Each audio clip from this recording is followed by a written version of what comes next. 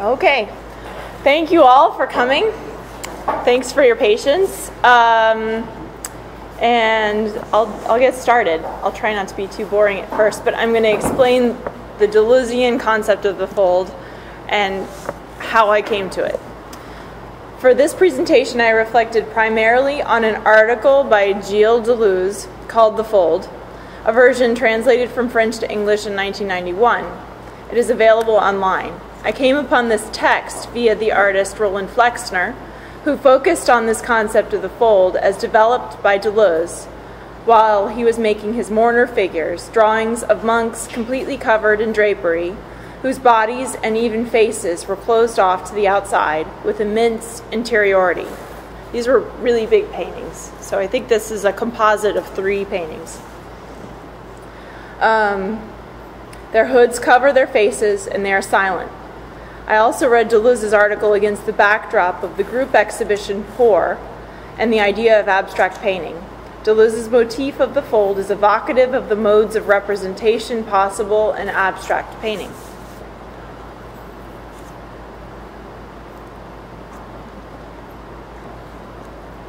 Okay.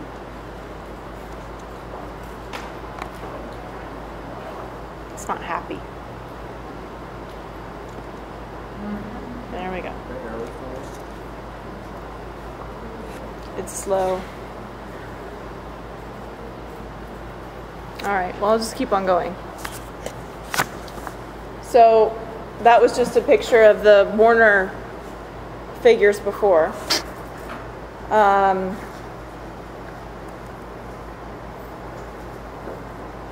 And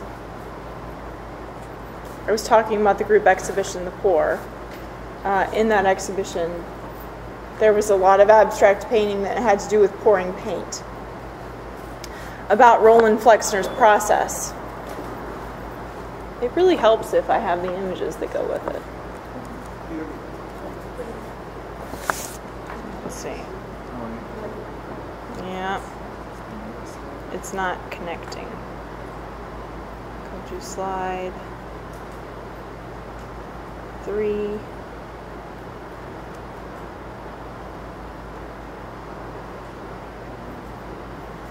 Now maybe I'll just do this.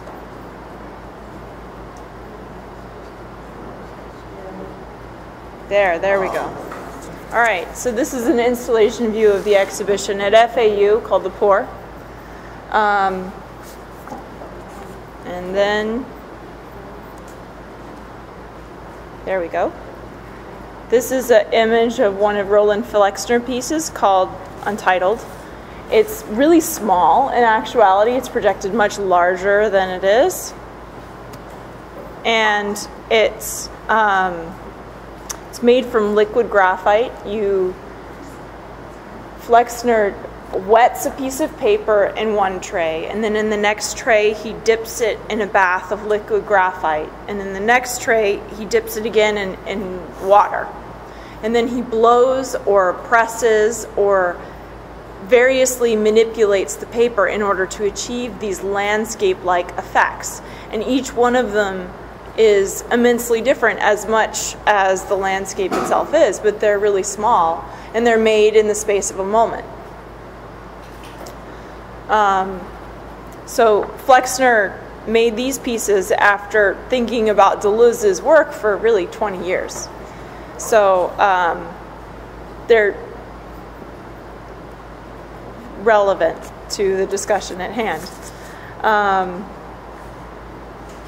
In Deleuze's case, he deploys imagery as a sort of performance of undulation, of breathing, and of creating concept actions consistent with his reading of Leibniz, that a philosopher is a creator of concepts, and that those concepts can be appropriated from a flow, the flow of all the thoughts, not concepts, that everybody has.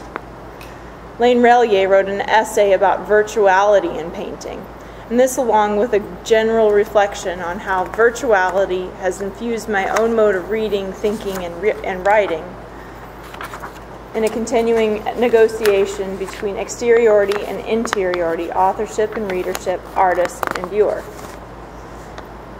It is this meditation on virtuality and modes of working that I include screenshots in my presentation of juxtaposed sources from my research in the slideshow. So what you see is, on the top left, an excerpt from Deleuze's The Fold. On the bottom left, an excerpt from a lecture by Deleuze on Leibniz. And on the right, a picture of Maria Teresa in ecstasy in a church in Rome. It's a sculpture that's well known by Bernini and an example of Baroque sculpture. So it will become important. Deleuze treats Leibniz's monad as a jumping off point for several examples. Now, to back up, the monad was Leibniz's term for the smallest possible indivisible bit of matter. Purely theoretical, of course. The Leibnizian monad was a container for the soul. It had cellular, even atomic aspects before anyone knew what these were. It was the autonomy of the interior. Deleuze's interest in the monad was in the way Leibniz described it. Undulating folds of drapery. Imagine the dynamic, even wild drapery of Baroque sculpture. For Deleuze, the undulation itself was a powerful metaphor. The monad was a space to capture the soul, with no way in and no way out.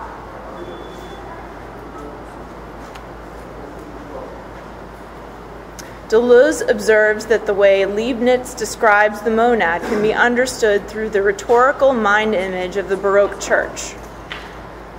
The church has a facade through which one passes from the outside to the inside, where there is a base level where people sit and the clergy perform rituals, and the energy and light is all directed upwards into the clerestory, where the light source is disguised and one is meant to contemplate the decoration, the awesome heights enhanced by that decoration. The base level is still grounded with the elements of the outside, which can still get in. Deleuze writes, Baroque architecture can be defined by the schism of the facade and the inside, of the interior and the exterior, the autonomy of the interior and the independence of the exterior, affected in such a way that each one sets off the other. So here's a view of a church in Vienna. Often decoration is comprised of various folding shapes which can comfortably fit a soul, or to say it less ecumenically, can induce a transcendent experience in which one forgets one's own body. It is the upper story which is closed, a pure interior without exterior, an interiority sealed in weightlessness, lined in spontaneous folds which are now only those of the soul or spirit. From a single viewpoint from below, the clerestory seems a jewel box in which the absolute resides.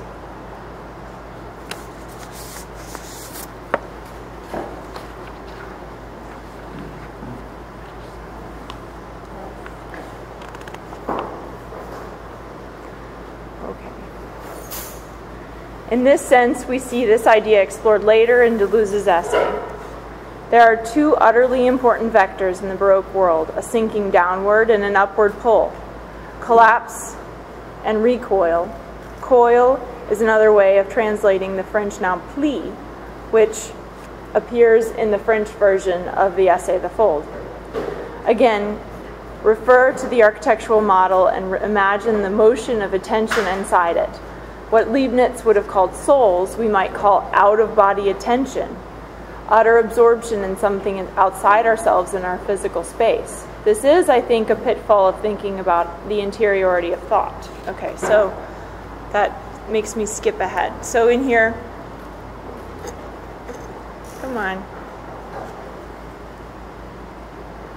This is a image of a picture by El Greco called The Burial of Count Orgaz, and Deleuze cites it specifically in this essay that he wrote. In it, he says that there's two zones, or at least three, that are implied. There's the burial, so there's the zone underneath. There's the middle zone that we see clearly. It's very horizontal with the line of heads.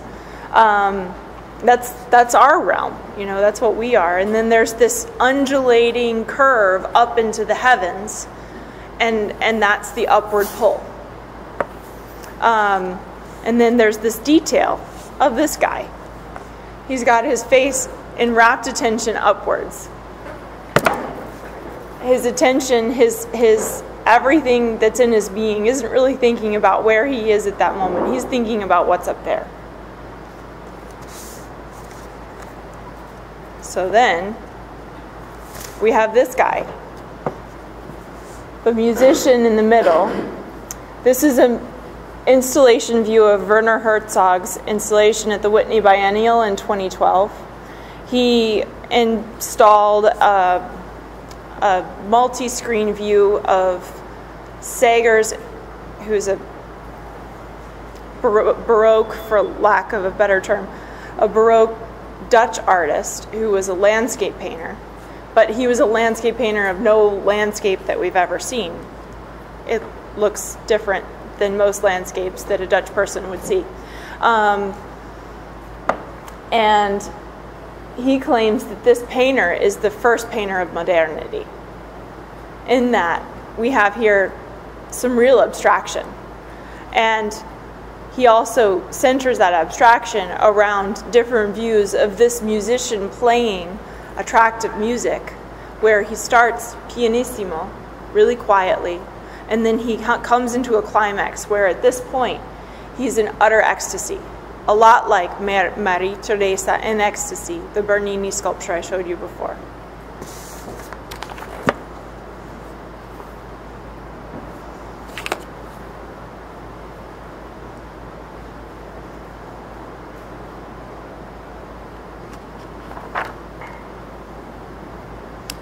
Okay.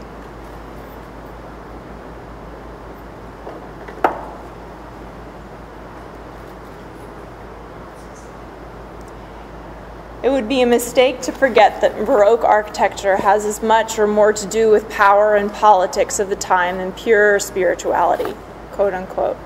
Nevertheless, we are left with the problem of the efficacy of the strategy of lifting the soul and thereby staging a seduction of the person attached to it. In turn, we also continue to face the problem of the dialectic of the inside and outside, and how to disturb effectively the tropes of representing that divide, or at least to be conscious of how that divide exists now for the particular artist, or on a more macro cultural level. I will talk about interiority and exteriority, the appearance of fold motif as evident in the images, and in all its quite different origins and manifestations. I'm exploring how in our times virtual space is the predominant one for abstract thought, even ecstatic thought, as the brick and mortar achieved a physical space for it then. Does that make sense? Mm-hmm.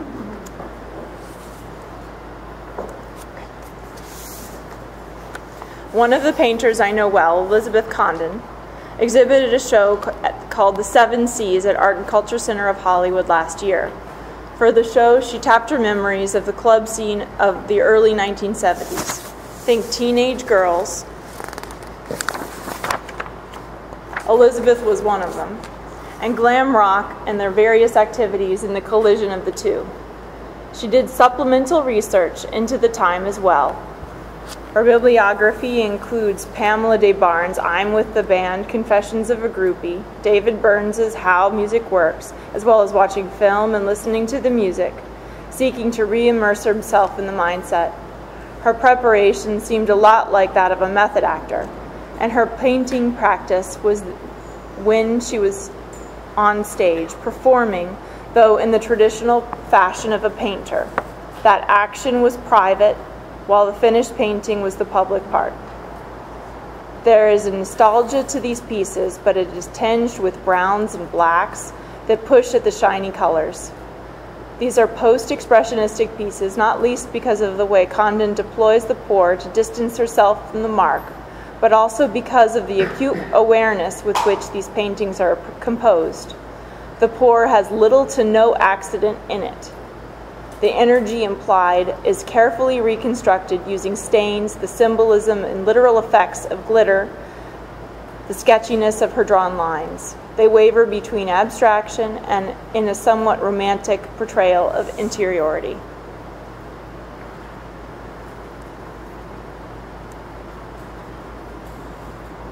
She writes this as recollection and fades into a song quote. You shut your eyes and start to move. There's no overarching framework like religion or aesthetics or freedom. It's simpler, more immediate, what you always wanted, staring through the wallpaper patterns in your bedroom as music poured down around you. The barrier of longing dissolves under light and the volume of shared sound. Reflections of people's faces, dancing bodies, the LP covers on Rodney's brick wall, cigarette smoke veiling gritty, matte black drywall, fragment and glitter from the bank of mirrors as if speeding into a new sunrise. The critique of this kind of practice is that it does not recognize that there is no possibility for expression, except the really embarrassing kind. That is, if you subscribe wholesale to Hal Foster's expressive fallacy, in which he states that neo-expressionist painting and even historical abstract expressionist painting was always already representational. It was just that the language that was used to represent and what it represented was incredibly varied. Rather than the received impression being wholly subjective, the associations are guided by the artist and the venue in various ways. There is usually a story that accompanies the piece. I would contend that Elizabeth is perfectly conscious of the tropes of painting and has decided that operating within its bounds is her calling. Other artists push at the parameter of painting and abstraction in different ways. Okay. This is an installation view by Victoria Fu. It's done this year. It's called Lorem Ipsum. In it, they're videos. They're moving images, and she constructs a narrative through the rapid or somewhat rapid compilation of different moving windows that show different parts of the body. So a feet running down a stairs, and the window goes running down the stairs. A head going towards a door, and you hear the door opening. So this person is literally running around a house, but you're constructing it from the little parts that she's giving you, and in what seems to be little windows on a virtual screen.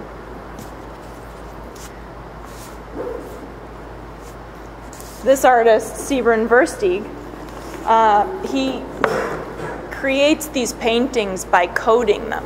He actually writes what's called Boolean code, if-then statements, to create these images, and he's done it enough so that he sort of knows what he's doing even when he's in the process of writing the code. So he's looking at the code and he knows what the image is that's going to come out.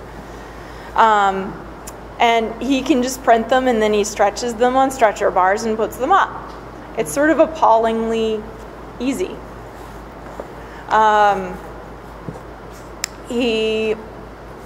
But yet there's still this extreme consternation in the switch between the virtual and the real. The code and the image and the physical object. So all of those different steps cause great wonder and also a certain amount of confusion. He's still figuring it out. This is a piece by April Street, and here I'm going to start playing a little bit. In her work, she lets it be known in the press release that she actually lies on these pieces of fabric while she's sleeping, and washes it off and then paints it again. She lets the palette be somewhat skin-like and muddied.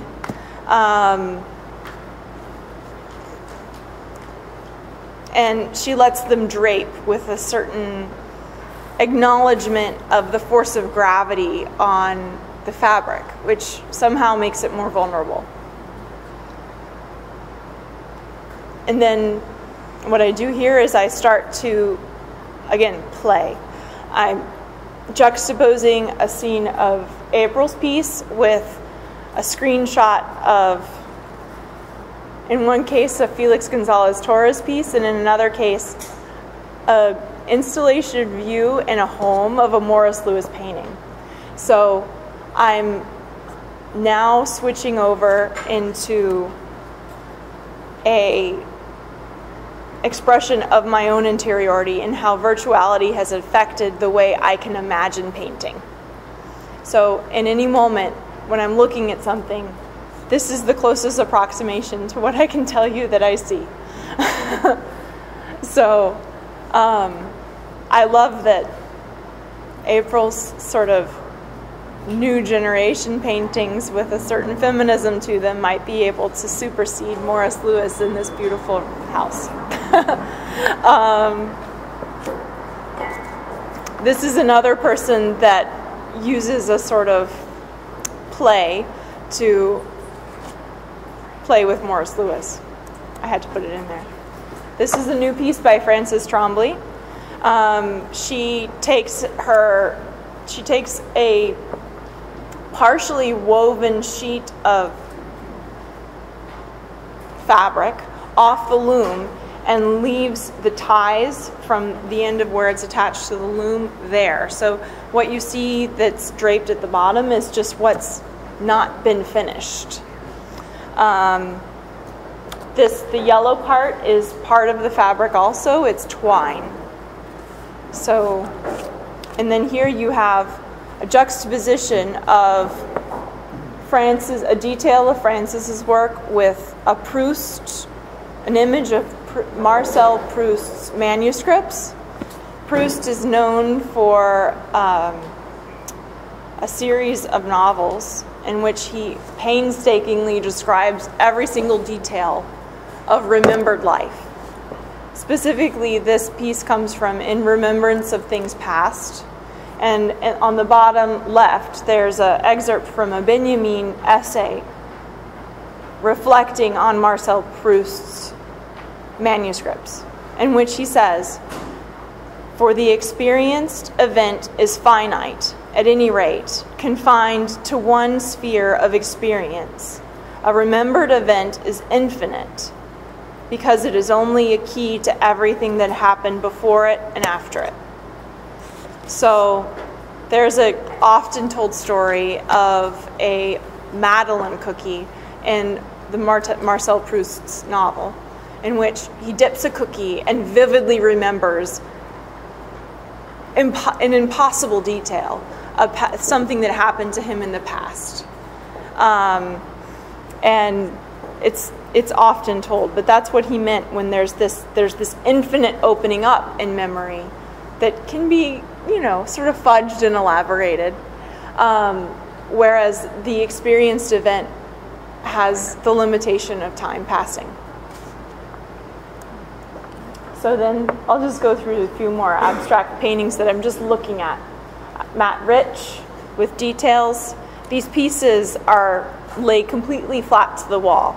They're two-dimensional. They're just paper that have been painted over and over and over again and collaged. And then, he sort of figures out the right composition and puts them in 2 dimensions onto the wall. This is a piece by Dave Hardy, which I know it's not a painting, but it is wall-oriented and it does deal with the fold. So again, I'm playing. The language that Deleuze uses in the essay is part of the reason why I've become sort of obsessed with it. So just take a moment to read this quote.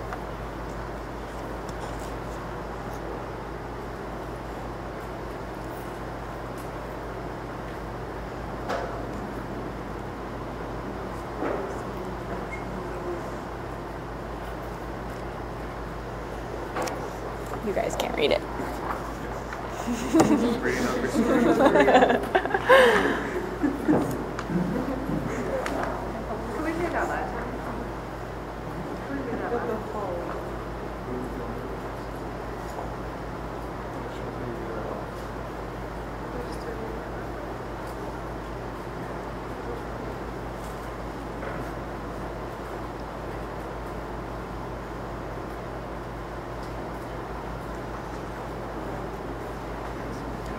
Okay. So with that really evocative language, speaking of subterranean folds into microscopic folds, you can start to really see how the imagination can run wild. And again, this is just an excerpt of a previous lecture that I did where I was riffing on that sort of imagination. So associating Flexner with a screenshot of a canyon where I've been, so I looked it up, and a screenshot of Flexner and Courbet, which to me, like the Sager to Herzog, to me this image of Courbet is the beginning of modernity for me, because I can't think of any other time than looking at the sea where you lapse into a metaphysical thinking. So I'll just go quickly through these. Again, free association.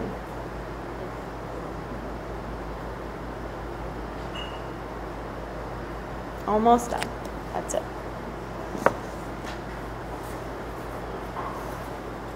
Go back. You want me to go back? Go back one. Go back one? This one? You see the gazer. The gazer again.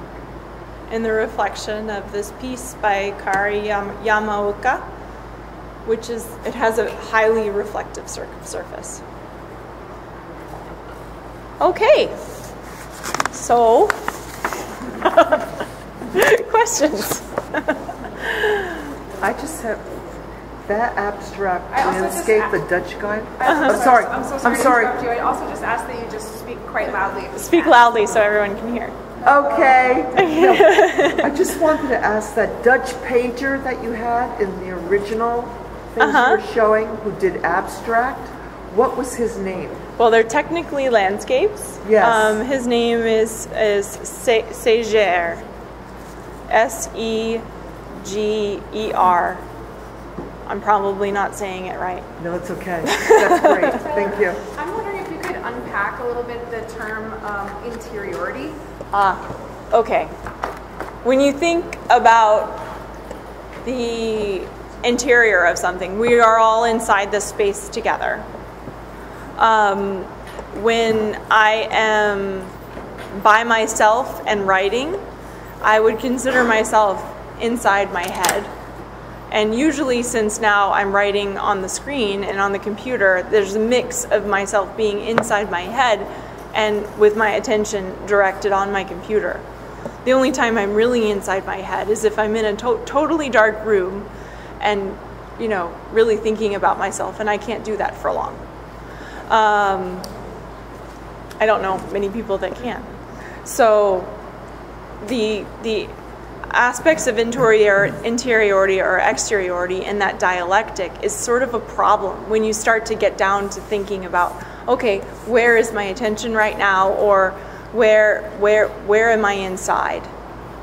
And when you start to really try and articulate what that is, it becomes difficult, and that's interesting. And that's part of why abstraction is interesting, because there's this fluctuation between what the artist might intend or give to you in terms of what he can attract your attention with and what you bring to it. So there's sometimes this meeting of interiority and exteriority. Okay.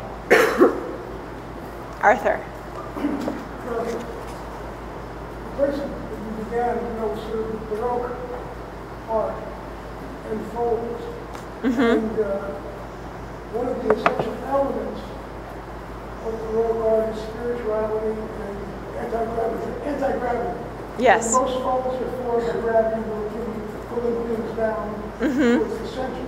Yeah. But in the Deleuze and most of the Baroque works, these folds are rising and defeating gravity. But not only are they defeating gravity, but when there's movement, the movement is a torsion. Yeah. It isn't an up and down motion. It's a coil. Coil. Yeah. So I find that, fascinating. How do you reinterpret that in terms of the other works that you had seen? So most of them were very static.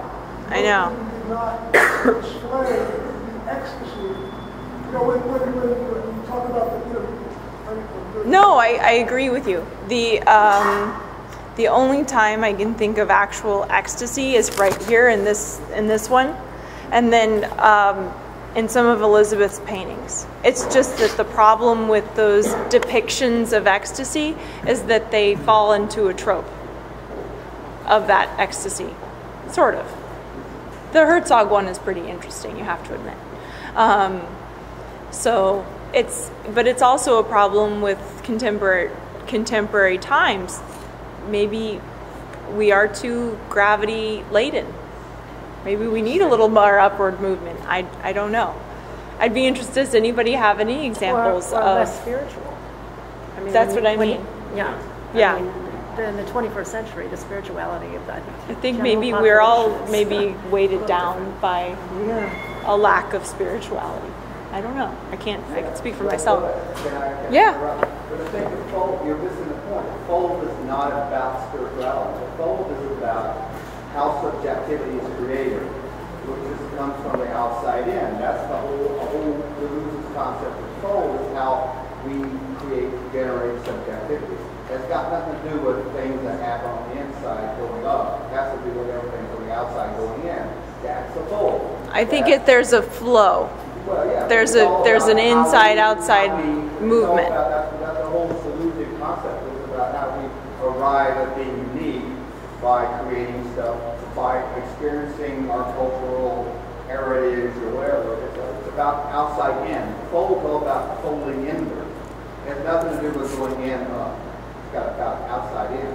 So outside we don't like Or inside out. Yeah, or God. I think inside inward. That's the fold. The fold has nothing to do with spirituality. It has not. It's that you're missing the point.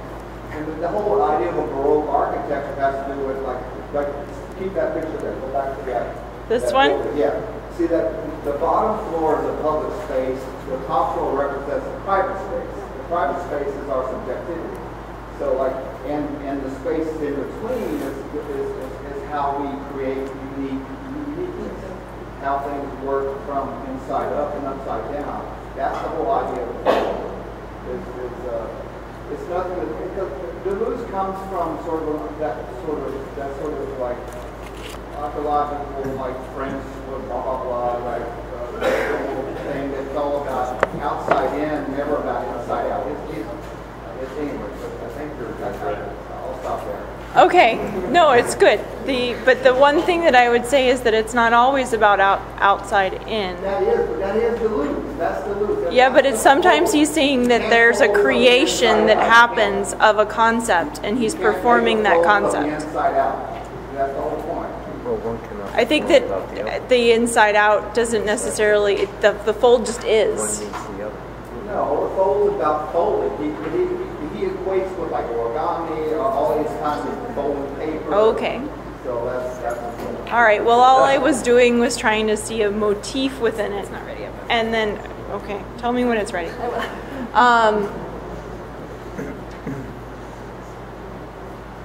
But interiority is subjectivity. That's the same thing. I appreciate what you're saying. I think that this is an attempt at reading Deleuze, and it's also a reading it against painting. And in the process of reading, one can feel free to misinterpret it. And many people have. It is one's right as a reader. So part of this is showing the ecstatic experience of reading. So, I mean, if I was wrong in some of my readings of Deleuze, I want to learn about that, you know. Is that not but kind of like the contemporary way to research? Like the screenshots are points of what you see, and then you make what it is that's most convenient for you.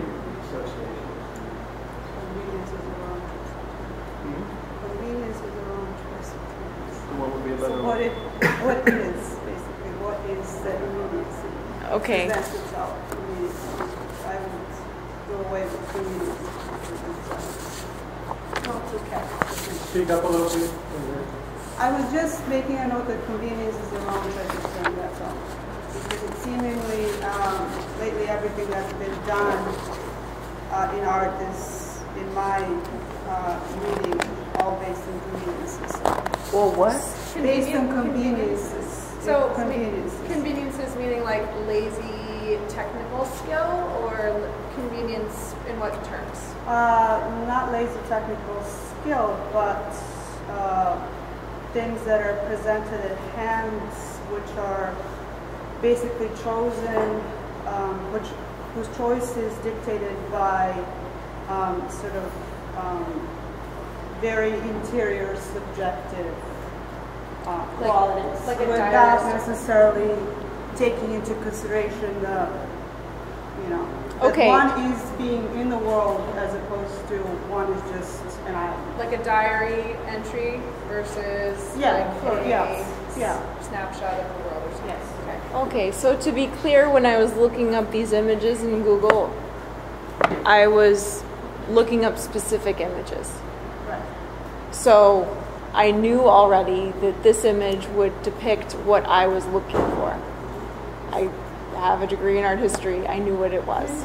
And the other thing about it is that when I'm thinking about a painting or something, I'm thinking about these specific citations.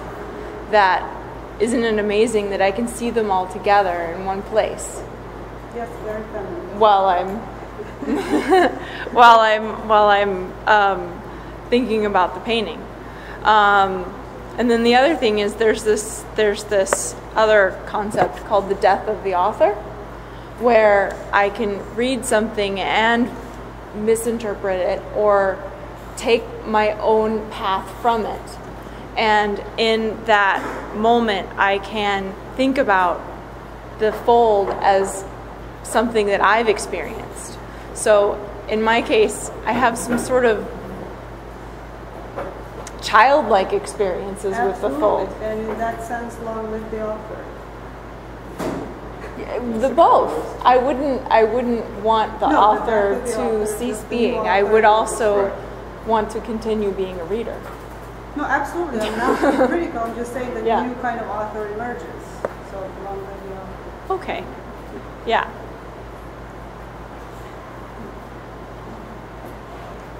I also wanted to touch on, and obviously there's a challenge because there are so many, so Yeah. I encourage anyone to try to get as close as they can. And we're going to try the microphone, and if it's weird, we'll stop. Okay.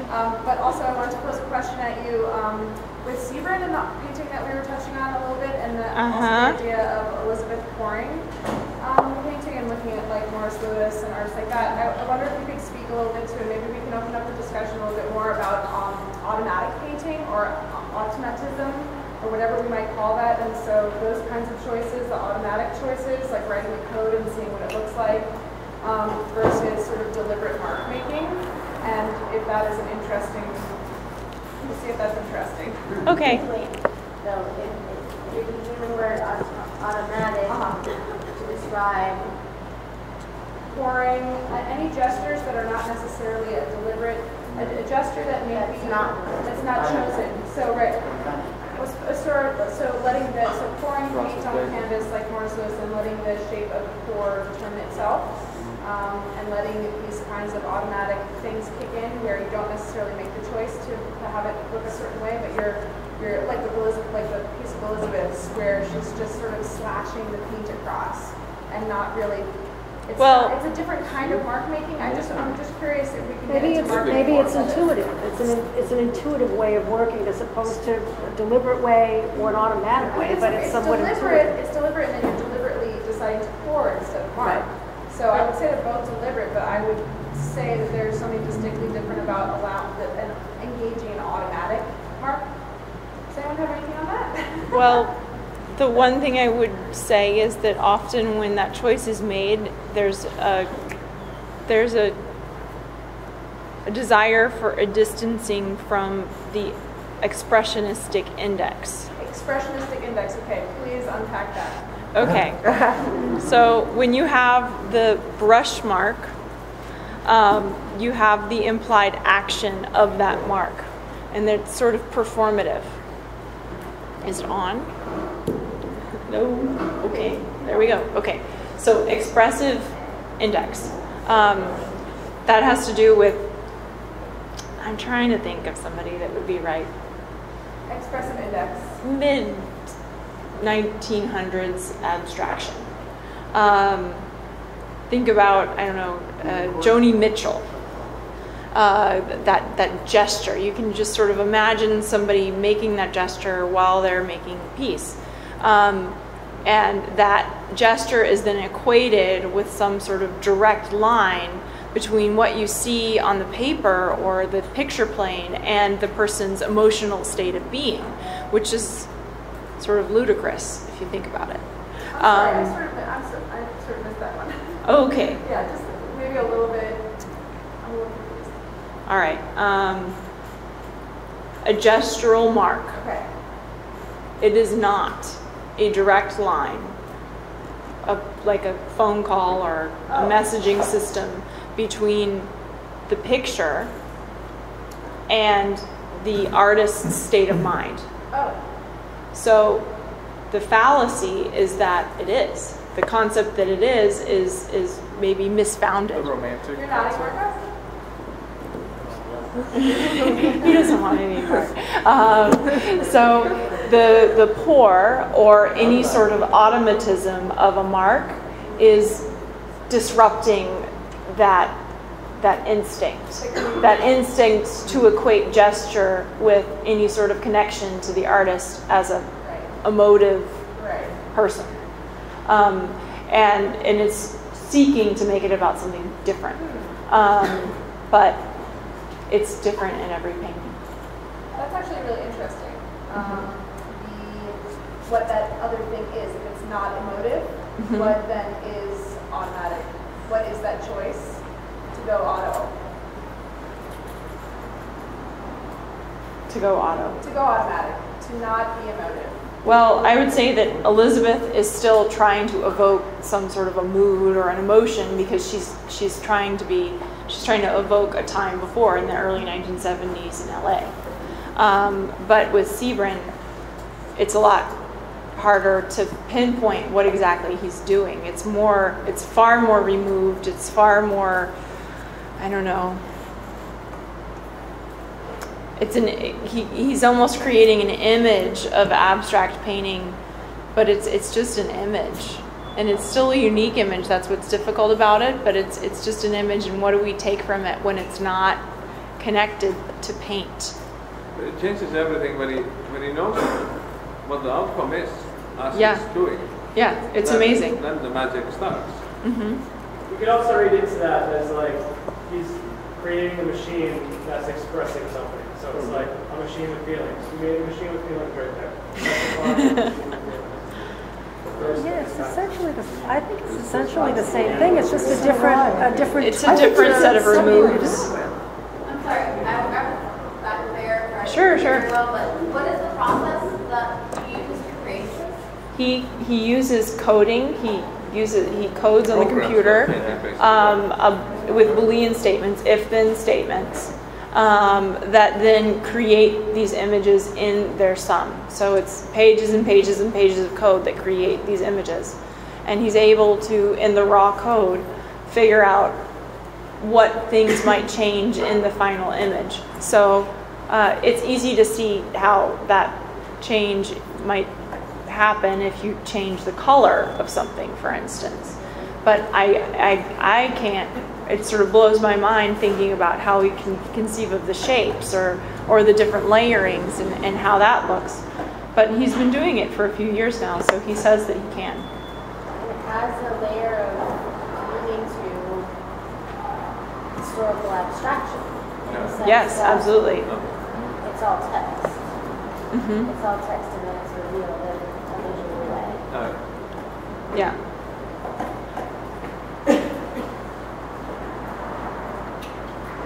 Well, the whole digital world is based off of that. Like half of art nowadays is basically based on code. But just on the reverse. Mm-hmm. You can take a digital picture and just write. It can be coded into just zeros and ones. Yes. It's still the same picture. And it just so happens that Leibniz invented the binary code. Weird.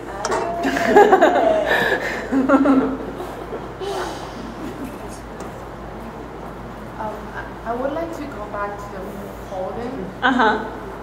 Something that I'm very interested in. Yes, I know. Deleuze, he talks the outside in. Uh-huh. Because we grow with cultural constraints, and our parents almost put all the data for us to understand the world somehow. And there's a section in which he uses the concept of origami, which is also something that I like very much. And it's interesting that by using a paper that has the same quality in both sides, it can give you also an understanding of how a shape, for instance, have to be done by folding from outside in, but then you have to reverse the process and open the paper so that the strength of the paper by going inverse makes that shape much stronger.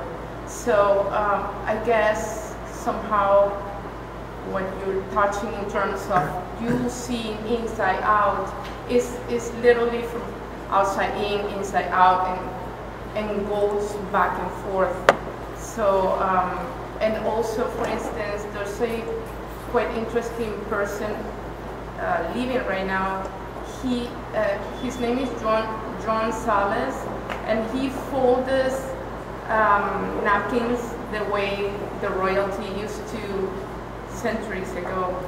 And so in this book I found interesting answers to Deleuze's theory, because he says that by folding, first preparing the fabric and then folding it from outside in, then the guests or the people around the table, they will start opening from outside in, and they will find that inside is where they can clean themselves and then fold it to present it to the rest as a clean, you don't show all the messiness, you fold it and show it to the rest like it's very clean. So Deleuze uses analogies in that sense, that when you fold, you cover, you layer stuff. No? You can fold, you can create energy, you can collapse time or expand time. Waves are like the waves in water or the waves in the earth. And the last one thing is with Sebring, one of the things that I find in his work is that besides creating coding, the coding comes after selecting the gesture. He selects first the gesture, the brush mark. Yeah. And then that brush mark has a pre-code. Yeah. He's not coding. He's not coding raw. Like crazy, not knowing. No. He knows that this brush mark has this code. And so whatever you see there, the colors, the brush strokes, the spaces in between, have been pre-selected. Therefore, it's his complete choice. So it's sort of like a collage in a way. And coded collage. And one more thing is that he brings tons of them.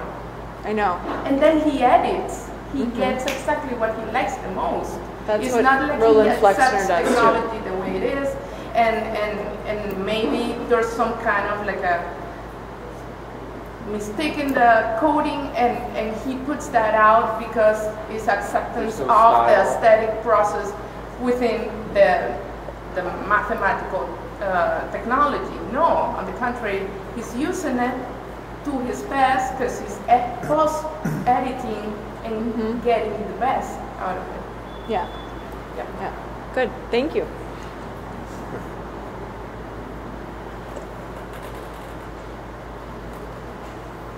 This is great. Thank you all for coming. Thank you very much, and I'll stay for a little longer if you want to talk to me one-on-one. Thanks.